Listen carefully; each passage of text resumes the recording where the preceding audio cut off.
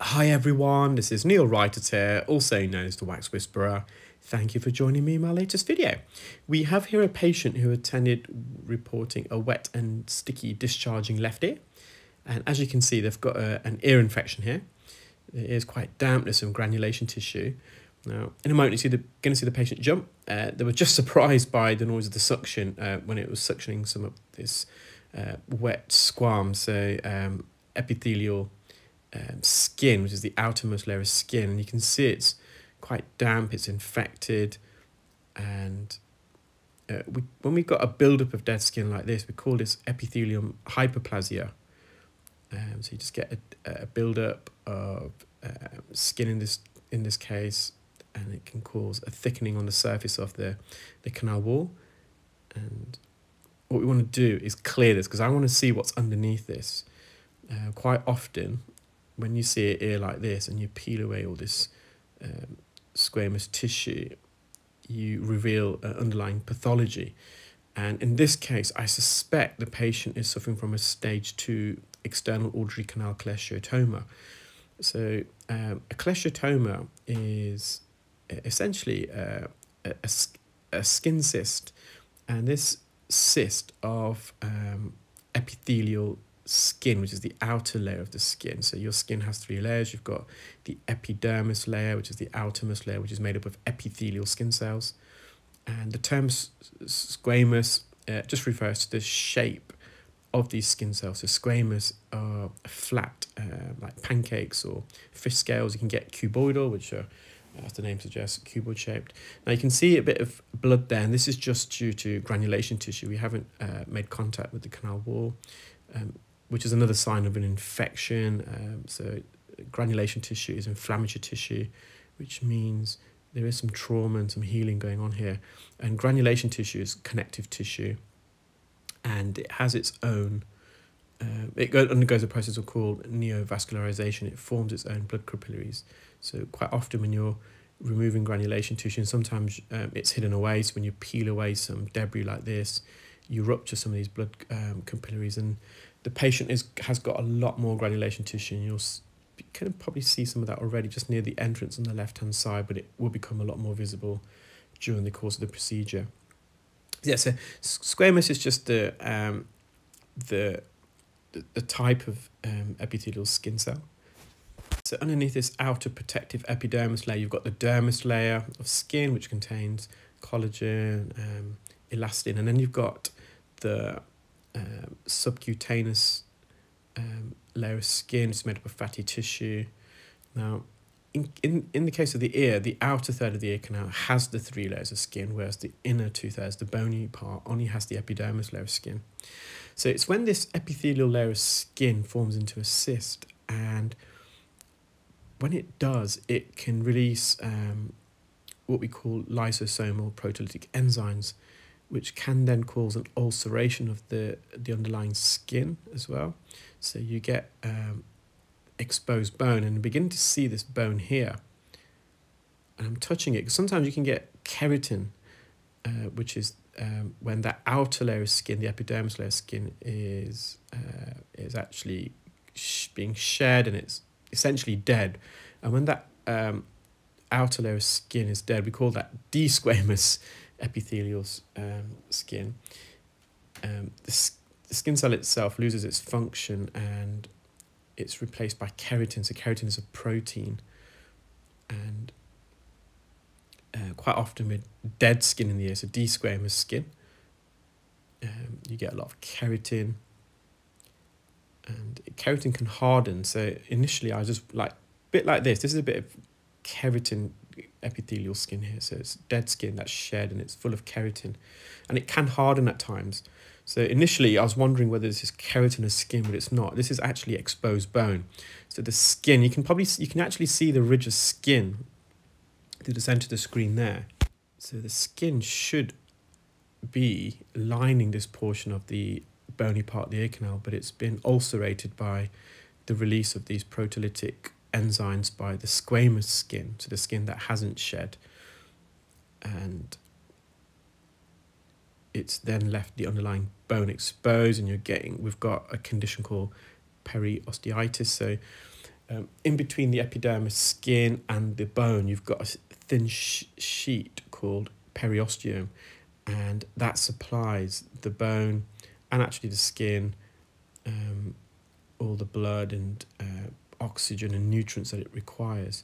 In the absence of the periosteum, you then start to develop what we call osteonecrosis, and that's when the bone begins to die because it hasn't got all the oxygen, blood and nutrients that it requires, and the bone tissue begins to disease away. So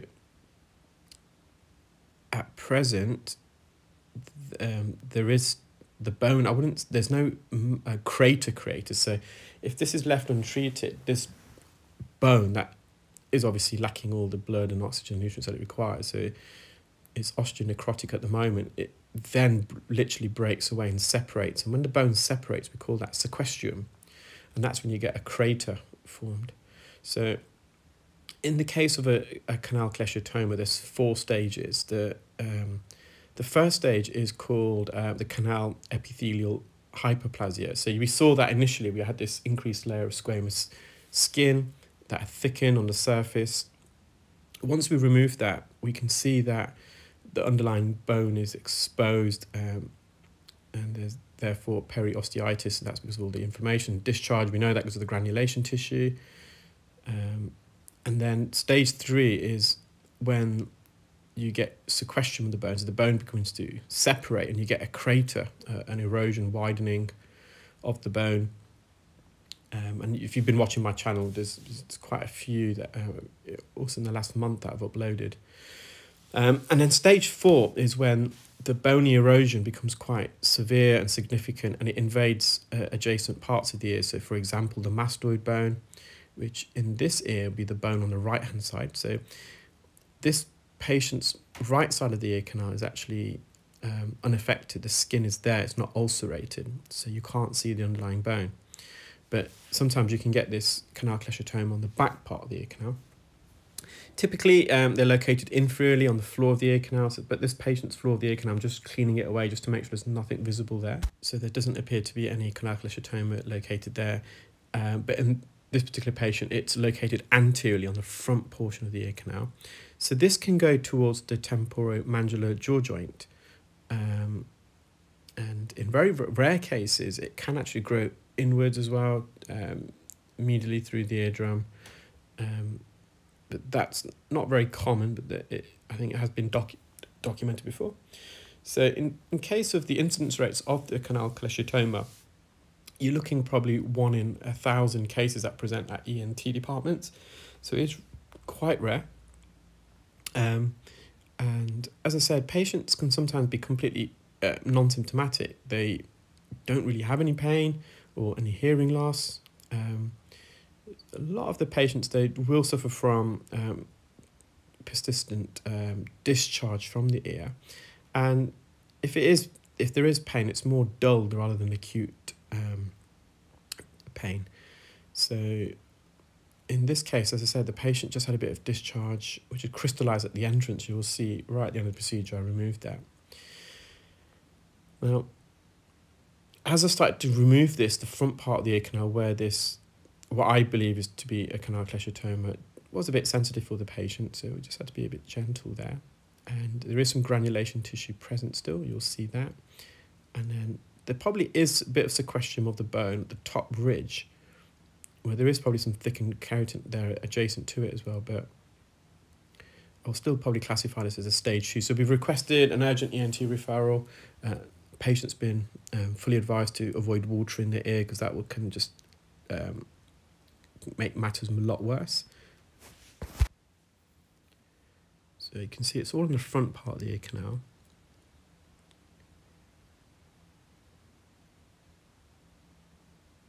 And the ear to me just has an appearance that the patient has been getting water in, so that possibly could be a trigger. It's led to an infection, and this infection then secondary to that, the patient's developed a canal cholesteotoma. Sometimes patients can develop a canal cholesteotoma due to radiotherapy because that radiotherapy around the head and neck can lead to a loss of blood vessels, and in the absence of blood vessels, the periosteum can't supply the blood and nutrients to the bone and skin, and then it can cause an erosion of the ear canal, and then the skin can then fall into that and not fully migrate and then release its enzymes. That will probably be more what we call osteonecrosis as opposed to a canal cholesteotoma. So they are very similar conditions in the ear, the other one being a benign osteonecrosis, but that mechanism is more of what I call a bottom-up disorder, whereas a canal cholesteotoma is a top-down. And what I mean by that is when you've got a loss of blood flow to the part of the ear canal and the bone dies, that's a bottom-up condition where the bone then dies and it creates a widening and an erosion, and dead skin or even squamous skin can fall inside and then cause an infection. Whereas more often with a canal cholesteotoma, it's a top-down, it's the squamous skin at the surface of the ear canal that causes an ulceration and then erodes the bone. So hopefully we've caught this in the nick of time where the patient may not need surgery, we shall see. But otherwise, sometimes surgery is required where all that necrotic bone is removed, and then typically a muscle graft is placed to cover the exposed area. So I've asked the patient to keep me updated. Otherwise, I hope you're all keeping well, and I shall speak to you soon. Take care, bye.